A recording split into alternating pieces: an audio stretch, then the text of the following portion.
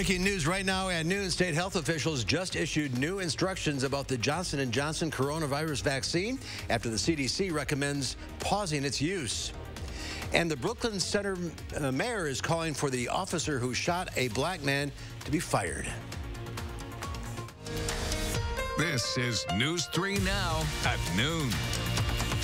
Good afternoon, I'm Mark Kane. We start with breaking news. In the last 10 minutes, Wisconsin's Department of Health Services is instructing vaccinators to stop administering the J&J vaccine in the state of Wisconsin. This comes on the heels of new health concerns over the Johnson & Johnson vaccine, which is prompting health officials to shelve the vaccine for now. There are now 6 reported cases of a rare and severe type of blood clot in folks who received the vaccine in the U.S. Skylar Henry has more details. The CDC and FDA are recommending a pause in the use of the one-shot Johnson & Johnson COVID-19 vaccine to investigate whether it's caused some rare blood clots. Right now, I'd like to stress these events appear to be extremely rare. However, COVID-19 vaccine safety is a top priority for the federal government. Officials say there have been 6 reported cases of blood clots out of more than 6.8 million doses delivered.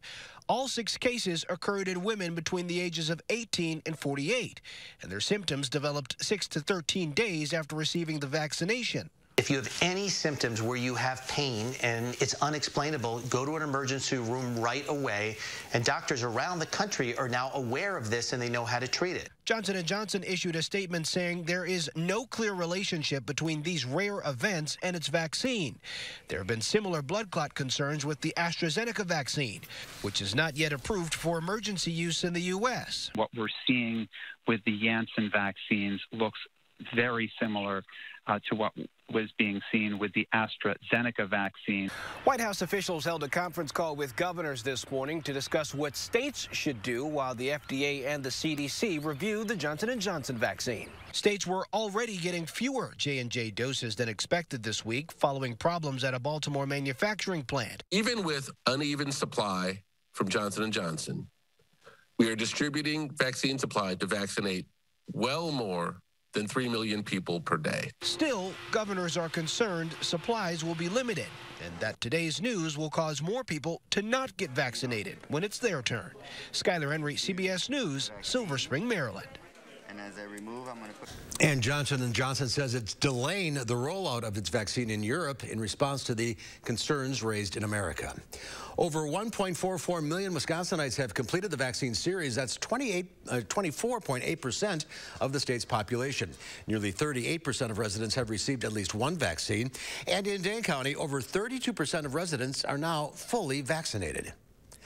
Another cooler day across southern Wisconsin, and we could see some light showers throughout the day. Let's head to the Weather Center. Meteorologist Hattie McLean has a look at your first warm forecast. Hi, Hads. Hi, Mark. You're right. It is feeling a little bit cooler today. Yesterday's highs were in the mid to upper 50s. Today will likely stay in the 40s in most locations. Take a live look from the WIC-TV sky camera. Definitely a gray sky outside this afternoon, and it looks like we're going to keep those clouds through the remainder of the afternoon. Here's a look at Weather Track. Not many breaks in that cloud cover across southern Wisconsin. You're seeing a few sprinkles, even to the north, a few flurries already flying this afternoon. Here's a look at our current temperatures. 41 in Madison, 45 in Janesville, 44 in Prairie du Chien, just 40 in the Dells. Temperatures will only climb a couple of degrees to highs in the mid to upper 40s today. We will drop rather quickly tonight. Another chilly night coming up, and Mark, coming up in Maine weather. We'll talk about that temperature outlook as we go forward. Let me just say, keep the jacket handy. All right, Eddie, thank you, we will. Just north of Minneapolis, people remain on edge today following another night of unrest after the shooting of a black man. The unrest followed the release of body cam video showing the moments leading up to the Dantes Wright's death. After pulling right over for an expired registration tag, officers learned he had an outstanding warrant stemming from 2 misdemeanor charges. When the officers tried to handcuff Wright, he struggled to get back into his car. Officer Kim Potter said she would tase Wright. Instead, she shot him. She's been placed on administrative leave, but some people are calling for her badge, including Mayor Mike Elliott. You know, in any other line of work, if you kill someone in any other line of work, you are at the very least going to lose your job. We're going through the due diligence to see to it that we can make the right determination. President Biden weighed in Monday, calling Wright's killing tragic and urging protesters to remain peaceful. The defense has begun its case at the murder trial of former officer Derek Chauvin after 11 days of testimony and a mountain of video depicting George Floyd's final moments. Chauvin's lawyer has argued that the now fired white officer did what he was trained to do and that Floyd died because of illegal drug use and underlying heart condition, not because of Chauvin pinning him to the pavement last May. Slain U.S. Capitol Police Officer William Billy Evans will lie in honor at the Capitol Rotunda today. President Biden delivered remarks along with House Speaker Nancy Pelosi and Senate Majority Leader Chuck Schumer.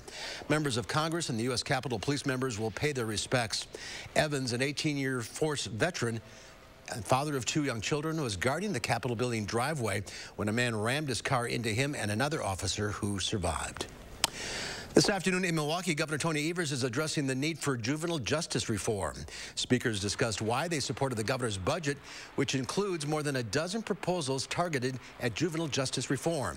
Some of those include raising the age of delinquency from 10 years to 12 years old, raising the adult court minimum age from 17 to 18 years old, plus eliminating life sentences without the possibility of parole and solitary confinement for long periods of time. If we get it right, our children and their families can and should be rehabilitated through programming, counseling, adequate housing, and treatment.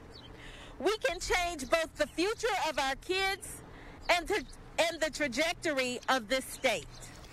Speakers highlighted that Wisconsin has some of the highest racial disparities in the country when it comes to youth justice involvement and pointed to the need for reform in that system. Wisconsin is only one of 3 states in the nation that considers 17-year-olds adults in the criminal justice system. The State Assembly is set to approve a bipartisan bill that would require schools to include instruction on the Holocaust and other genocides. Under the proposal, public schools, charter schools, and private voucher schools would have to include such instruction on the Holocaust and other genocides at least once in grades 5 through 8 and once in grades 9 through 12. The bill would require the state superintendent to develop a model curricula in consultation with an organization in Wisconsin and state agencies in another state that's developed such curricula. The Assembly is set to pass the bill today. During a floor session, approval would then be sent to the governor. A U.S. official says President Biden has decided to leave American troops in Afghanistan beyond the May 1st deadline negotiated with the Taliban by the Trump administration. The official says Biden has set the 20th anniversary of the September 11th attacks as the new goal. Biden has been hinting for weeks that he was going to let the deadline lapse, and as the days went by, it became clear that an orderly withdrawal of the remaining 2,500 troops was difficult and unlikely. New at noon, the Wisconsin Union's terrace season starts tomorrow as the chairs return to the Memorial Union Terrace. At first, the terrace will start with access limited to current University of Wisconsin Madison staff, faculty, and students. The Active Badger Badge program requires that patrons have Badger badges whose status is determined based on regular on-campus COVID-19 test results or vaccination status. The Brat Stand will open Thursday, joining the rest of the year-round dining offerings at the Memorial Union. Seating on the terrace will be determined on a first-come, first-served basis. Masks are required. At this time, Wisconsin Union members and guests are not able to visit the terrace. There's more to come on News 3 Now at noon. A setback for Johnson & Johnson and an eco-friendly take 2 for gently used Nike shoes. I'm Diane King Hall at the CBS Broadcast Center. I'll have those stories and more in your CBS Money Watch report.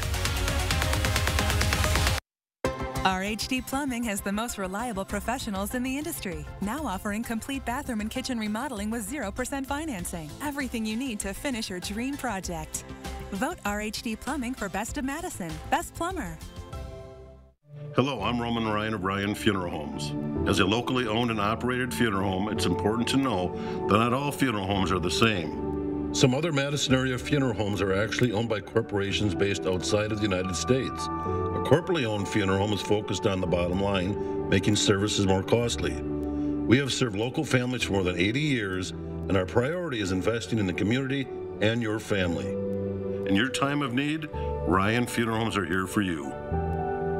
Do you you suffer from ED? Did you know there could be a way to relieve ED without harmful medications, needles, or surgery? Peak Performance for Men is here to help. Click or call now to treat your ED. And remember, our results make the difference. Has your home's roof seen better days? Does it have some storm damage? If it's time for a replacement, don't settle for less than the best roof and the best deal. Hi, I'm Andrew Larson, owner of Larson Home Services. My team has earned GAF's exclusive Master Elite status, achieved by only 3% of the contractors in the U.S. That's your assurance that you're dealing with a dependable, professional contractor, and we take very good care of our customers. The whole process was amazingly simple and easy. My wife, which is important to keep happy, my wife was happy with the whole process. It was very easy, seamless, and it was just a no-brainer to, have it all done. And your new GAF roof will have a 50-year warranty. It's the last roof you'll ever buy. Order now and save. Get free installation labor, free financing for a year, and get a $100 Visa gift card. Call to set up your free estimate today. Wisconsin is a home of workers. We know what needs to get done, and we do it. Yet, we've been hit hard, some harder than others. Our contact may be limited, but we still can lift each other up. Your local Wisconsin energy and emergency rental assistance providers are working together to keep you safely in your home. You may not ask for it, but we want you to know we're here to help. RHD Plumbing has the most reliable professionals in the industry. Reliable, honest, dedicated. Proud partner of the Green Bay Packers. Vote RHD Plumbing for Best of Madison. Best Plumber. Vote at rhdplumbing.com today.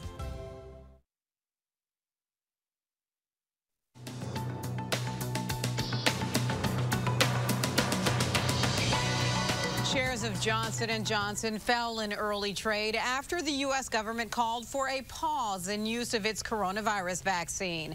The CDC and FDA say they are investigating safety issues in 6 cases of women developing dangerous blood clots after vaccination. One case was fatal. Nearly 7 million doses of J&J's vaccine have been administered in the U.S., the vast majority without significant side effects. Meanwhile, potential progress for AstraZeneca. Speaking to the BBC, America's top infectious disease expert, Dr. Anthony Fauci, says if safety issues for that shot are sorted out, it is a good vaccine. But he says it remains to be seen whether the U.S. will need AstraZeneca's shot. The cost of living in the U.S. rose in March. According to the Labor Department, consumer prices ticked up 0.6%. That was slightly higher than expected. Rising gas prices led the increase. And Nike wants your used kicks so the company can resell them. It's all part of Nike Refurbished. The new program resells sneakers at discount prices. Depending on their condition, shoes returned within 60 days of purchase will either be restored and sold or recycled. The program is an effort to advance Nike's sustainability commitments and reduce its carbon footprint. And that's your CBS Money Watch report. For more, head to cbsmoneywatch.com. At the CBS Broadcast Center, I'm Diane King Hall. Thank you, Diane. Let's check Wall Street at the noon hour. The Dow Industrial is down 172 points. The NASDAQ, however, up 79. The S&P 500 up 4. Facebook users can now ask the company's oversight board to remove posts. The court-like system was created last year. For the first 6 months, the oversight board only heard appeals from users who had their own content removed by Facebook. Now, the board will also hear appeals from people who want content taken down after Facebook moderators have opted to leave them in place. And in the coming weeks, the oversight board is expected to issue a decision on whether Facebook should restore former President Donald Trump's account. There's more to come on News 3 Now at noon. Up next, another cooler start to the day. Meteorologist Heidi McClain will let us know when we're going to see a warm-up. That's ahead in your first warn forecast.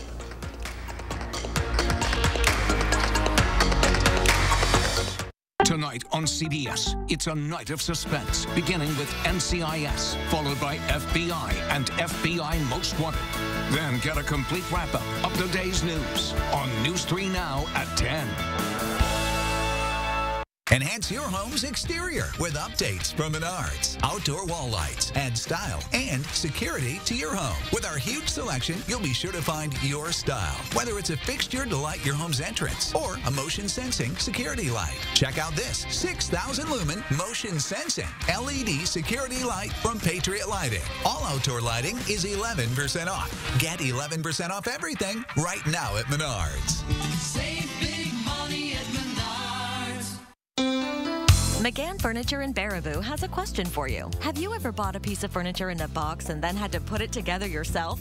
We know it's not fun. At McGann's, everything is professionally inspected and assembled before pickup or delivery.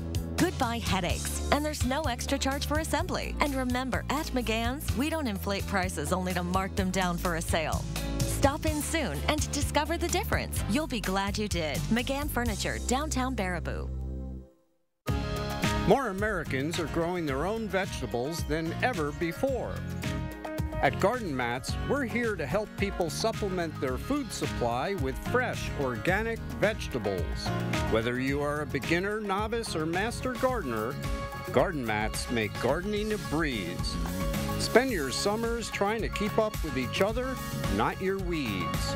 Go to gardenmats.com and plan your garden today. Who really has the best beef? Meet the facts. Fact. Hy-Vee standards are so strict, their cattle have to be hand-selected. And only about 6% of all beef is able to bear the Hy-Vee brand. Only 6%. Many claim to have the best beef, but it's time to meet the facts. For more details on Hy-Vee's strict standards, go to meetthefacts.hyvee.com. Hy-Vee has the best beef guaranteed. Weather turns treacherous. Seconds can save lives. Meteorologist Dana Fulton takes a closer look at how you and your family can stay safe by knowing when to take action and take cover. It's Severe Weather Awareness Week. Are you prepared? Tonight at 10. Wednesday morning, we'll continue to follow developments after the Johnson & Johnson COVID vaccine distribution is paused. And Josh Sprider is in the 608 with a local yogi sharing easy ways to relax. We'll see you starting at 4:30. The Farm Report is sponsored by Blaine's Farm and Fleet. And let's check in now with Pam Yankee from the Midwest Farm Report on this dreary Tuesday.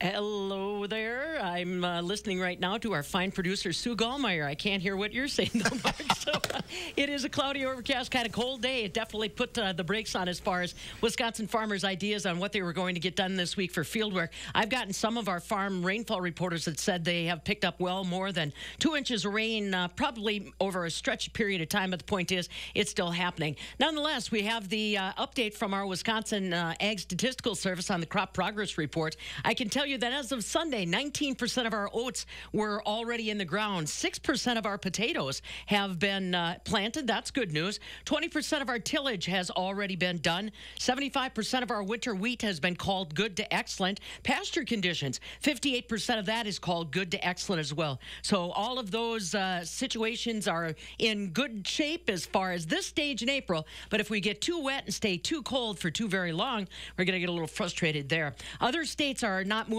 any farther forward than Wisconsin either. I see that Texas has basically got about 57% of their corn in the ground. Normally they'd have about 57% or better of that crop in.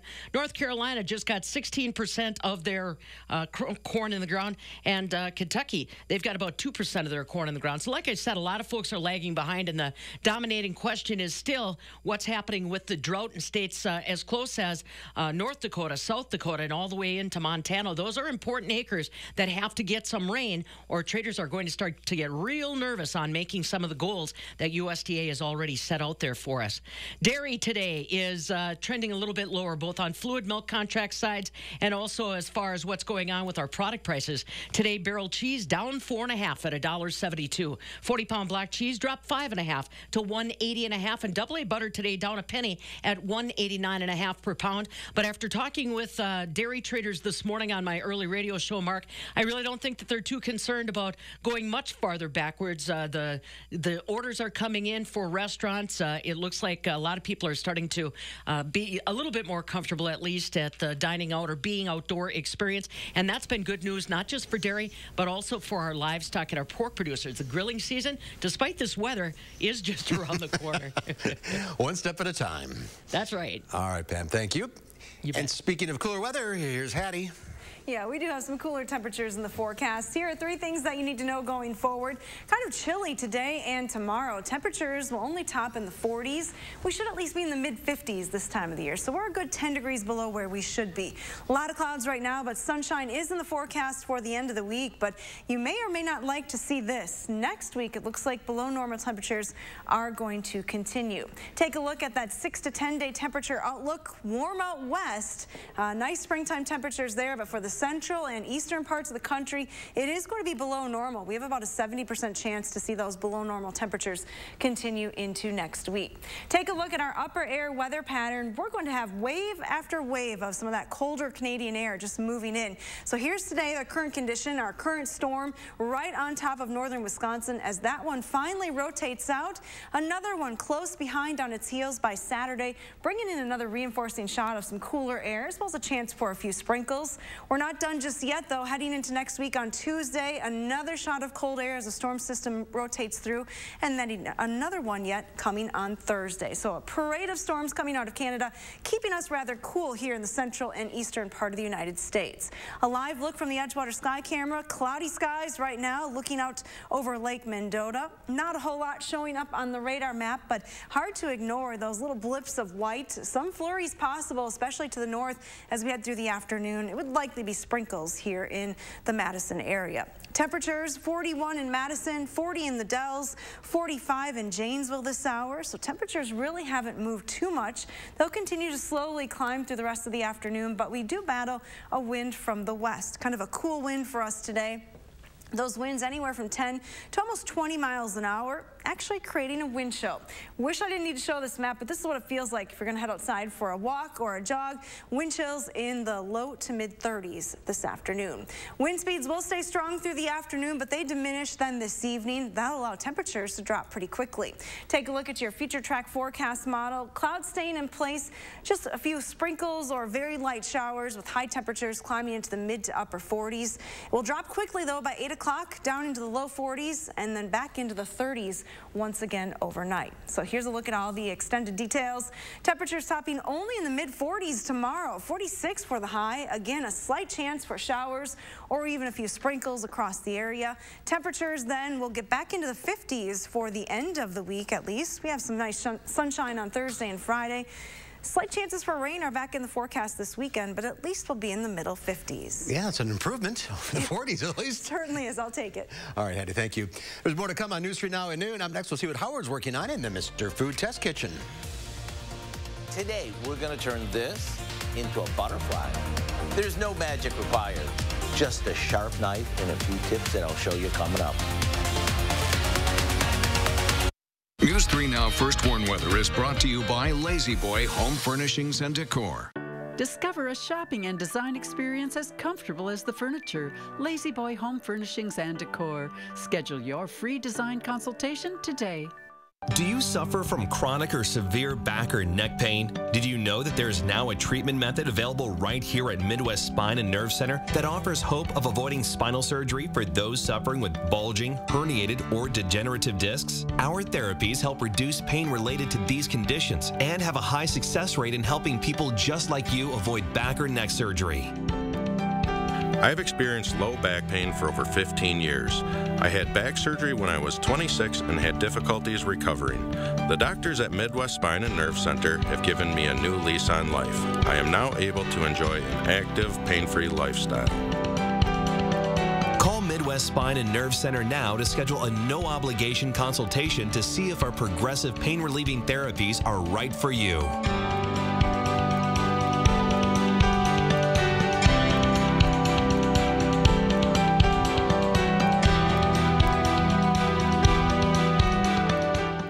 It's that time of year to hit the open road. To make sure your trip is safe, Meineke is now offering free brake pads. Call your Madison area Meineke for details. Meineke Car Care Center is here to help. Erectile dysfunction for men of all ages has become much more common. In fact, most men don't realize that 90% of erectile dysfunction is a direct result of broken down old blood vessels. This causes a lack of blood flow that is critical when achieving an erection. With our state-of-the-art technology, we're able to stimulate new stem cell growth right in our office with no pills, no needles, no surgery, and no pain. To book your consultation and get back to natural functionability, call Peak Performance for Men today. This is Connie Ryan of Ryan Funeral Homes. While things have changed, it's still necessary for families to stay connected. And when it comes to the loss of a loved one, it's important to process and grieve and honor your loved one in a way that keeps everyone safe. We're doing this through intimate services and private virtual streaming so your family can be part of the service no matter where they are. Ryan Funeral Homes are here with your safety in mind and compassionate care in your time of need. Get the max out of your tax refund at iMart Express. With 2 pairs starting under $40, you'll spend less on the have-tos and keep more for the want-tos. Our prices won't break the bank. Your tax refund goes further at iMart Express. Every day when I go through my emails, I look forward to seeing what types of recipes and tips and tricks that you're looking for. You know, one question I've seen quite a bit lately is, how do I butterfly a chicken breast? It's a great question. So let me show you how we can magically butterfly these and then turn them into a scrumptious meal. When it comes to butterflying a chicken breast, you want to make sure you start with a nice plump one. Put it on a cutting board and place one hand on top of it, like this. Then, holding a sharp knife horizontal to the cutting board, slowly cut the breast in half, about 3/4 of the way through. You'll know you were successful if both the top and the bottom are about the same thickness, and when you open it up, it sort of looks like a butterfly. Now, we season these with some salt and pepper and smear them with a garlic and herb spread. And we top them with some fresh spinach. And after they're roasted, we'll finish them off with some cheese and a buttery crumb mixture. That's all there is to it. It may look like a pricey dish that you would find in a restaurant, but these are easy enough to be part of your weeknight rotation. To get the recipe for our cheesy stuffed herb chicken, simply visit our website. I'm Howard with Kelly in the Mr. Food Test Kitchen, where today we found a magically butterflied way for you to say, ooh, it's so good. All right, Howard, thank you. This just in. Brooklyn Center police say that the officer involved in the fatal shooting of a black man has resigned. Officer Kim Potter sent a resignation letter to the mayor, along with the police chief. Potter's accused of shooting Dante Wright on Sunday. Officers say they pulled over Wright over an expired registration tag. Officers learned he had an outstanding warrant stemming from 2 misdemeanor charges. When the officers tried to handcuff Wright, he struggled to get back into his car. Potter said she was going to tase Wright. Instead, she shot him. Finally, an architect in Italy is betting the future of home building uses both the newest technology and the oldest materials. Mario Cucella has completed a prototype for the first 3D printed home made from clay. The home is called Tekla. It's built from soil found at the site, mixed with water, fibers from rice husks, and a binder. The 645 square foot twin cylinder design was printed layer by layer using an intricate lattice work pattern. It includes a living area, a bedroom, and a bathroom. The prototype is currently undergoing structural and thermal performance testing. It's an essential step before the project can be scaled. That's pretty amazing. It's pretty cool. Does it hold up to a heavy rain, though? I hope so. I hope so, too. Well, we don't have any heavy rain in our forecast today. Lots of clouds, though, as we head through the afternoon. Here's a live look from our Queen Bee Radio Sky camera in Platteville. Cloudy there as well. Take a look at Doppler track, though. It is showing some snow moving into northwestern Wisconsin, so snowflakes definitely not out of the question for areas well north of the Dells today. All right. Thank you, Hattie. Thanks for watching, everybody. We'll see you back here at 4 o'clock. In the meantime, have a great afternoon.